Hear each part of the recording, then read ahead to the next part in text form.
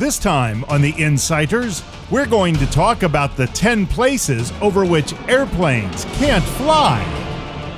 Welcome back to The Insiders, where we give you the insight view of every question in your mind.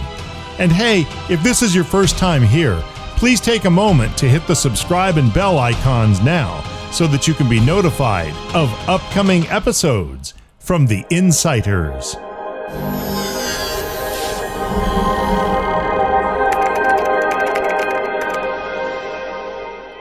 Perhaps you've traveled by airplane before, or maybe it's something you've always wanted to do. Traveling by airplane is fast, but it can also be very costly.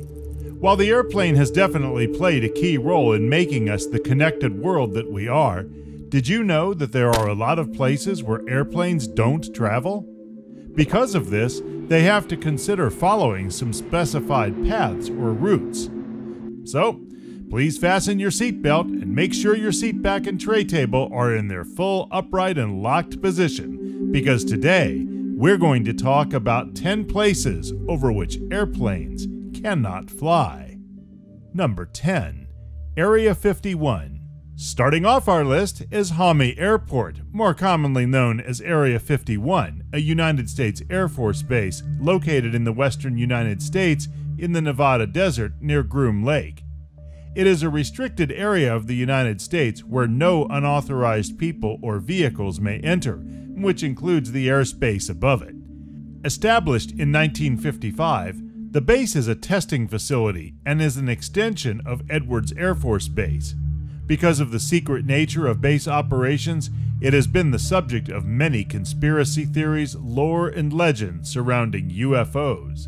Entrance to the facility is highly restricted, and there is no access to the general public. The U.S. government has confirmed that various weapons and aircraft are being tested there. The official stated purpose for the base was originally for the development and testing of the U-2 aircraft. However, local people have always claimed that there was a spaceship that crash-landed in the 1950s, and that the ship, along with its alien crew, were taken captive by the U.S. government and used for undisclosed research. Number 9. George Washington's home. At number 9, we have the home of George Washington, first President of the United States, located in Mount Vernon, Virginia. This mansion was built for the President. The home has been declared a monument of historical importance for the people of the USA, and as a result, the airspace above this area is restricted, including restrictions preventing any kind of aerial photography. It has been found by a private group of non-profit-making organizations, which was founded in 1953 by Anne Pamela Cunningham. Number 8. Walt Disney World. Coming up next on the list at number 8, we have Walt Disney World in Orlando, Florida, and Disneyland in Anaheim, California. Restrictions on the airspace above these famous theme parks are sometimes made on a temporary basis at the behest of the Disney theme parks out of an abundance of caution due to the huge crowd that gathers there. After 9/11, there were some concerns that these facilities might make ideal targets for terrorists who wish to have another go at 9/11. Due to this, some modest restrictions have been established over Anaheim as well as the area around Lake Buena Vista, Florida, where Walt Disney World is located. Number 7. The Bush Family Compound. Coming in at number 7, we have the Bush Family Compound, which is located at Kennebunkport, Maine. It is basically located under the peninsula known as the Walker's Point, which is located at the town of Kennebunkport. It has been used by the former President of the United States, known as George H.W. Bush. It has hosted various important people inside it, and many weddings have also taken place there. The former president and his family still visit the spot, as a result of which the compound has been subjected to flight restrictions in the airspace above it. Number 6. Washington, D.C. Next on the list at number 6, we have Washington, D.C., which has been closely monitored after the September 11th attacks. It has been named after the former President George Washington. This is one of the most restricted areas in the world. Since the city is the capital of the nation, it has therefore been restricted for transportation of any aircraft. The important government bodies, which include the Federal Aviation Administration, along with the Department of Homeland Security, have come together in order to implement a no-fly zone above Washington, D.C. There has been an identification zone, which is known as the Air Defense Identification Zone, which is basically located at the outer boundary, and to enter any aircraft inside, it first needs to get authorized. Inside the outer zone, there is also an inner zone, which basically consists of 15 nautical miles. Here, there has been a specific restriction on the flight of any public or private craft and is known as the Flight Restricted Zone. Number 5. Pantex Nuclear Facility. At number 5, we have the Pantex Nuclear Facility, which is located in Amarillo, Texas. Constructed in 1942, the operation began 9 months after the commencement of its construction during the Second World War. The nuclear plant is basically guarded by a very advanced high-level security, which is located at a distance of 17 miles in the northeast region of Amarillo, Texas. There is basically a flight restriction of around 10 miles, as a result of which all the workings are kept confidential, which includes blocked access to the nuclear plant site. Apart from being a no-fly zone, this area also does not encourage people to take pictures of it, and whatever picture you are going to find on the internet is taken from a very long distance. Number 4. Camp David. At number 4, we have Camp David, a sort of retreat for the President of the United States, which is located at Thurmont, Maryland. Countless photographs of presidents of the United States have been witnessed and taken by the camera at a naval support facility, which is located at Thurmont. It is the other name of Camp David, and is basically a place where presidents meet along with formulating their retreats, which started when Franklin D. Roosevelt was the President of the United States. There have been many presidents and their families who have come here over the years.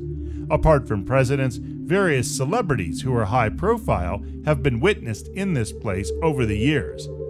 Since every individual who arrives at this place is generally a VIP and are important for the country, flights have been restricted above the airspace.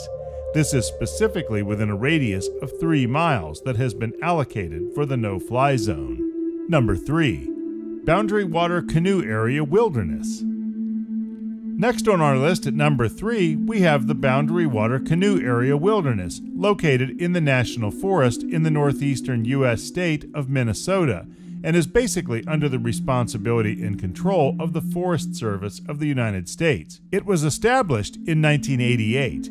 This expanse is 1 million acres and takes up land which is around 199 miles long along the border of Canada and the United States. The area has a great number of lakes, which is basically around 1,200, eye-pleasing views of glaciers, calf canyons, and an undisturbed beauty which is natural, thereby making it a haven for people who are excited about adventurers outdoors.